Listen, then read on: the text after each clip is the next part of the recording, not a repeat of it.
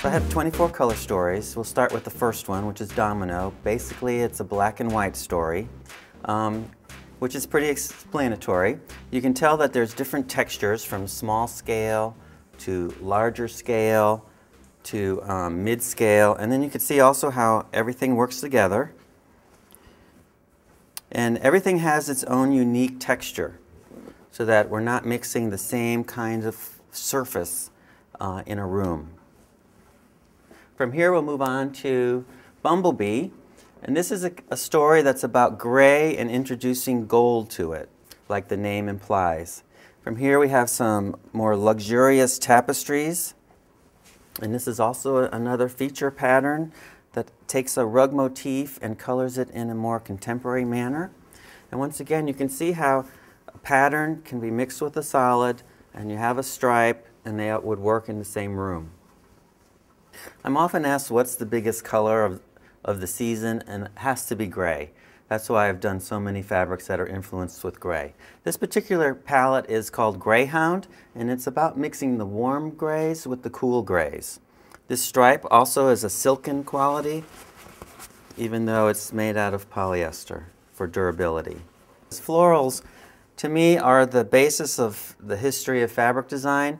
And so here in this gray palette, it updates it, makes it look fresh, and not like something that would have been in your grandmother's attic.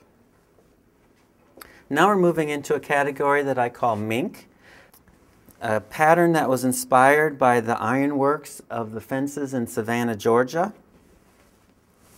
This particular pattern has this interest matelassé ground, but there's also a little bird here and a little turtle.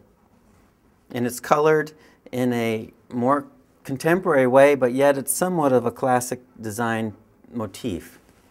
And then you can see how it works great with a stripe, and you can add it with a texture, and then you have your mink story. This color palette is called Dapple Gray, inspired by the backs of ponies. Here you can see a stripe and a ditzy and how these colors move together.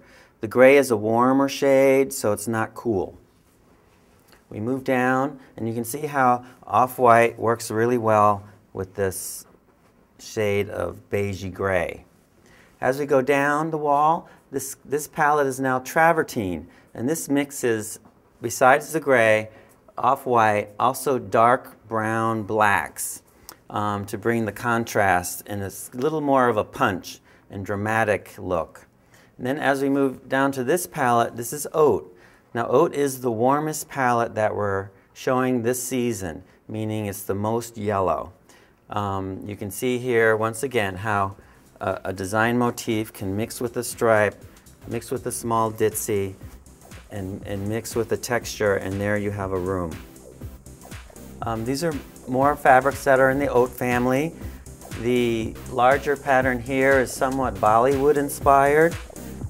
It's taking traditional to a different level, and a luxury plain that really ties in with everything.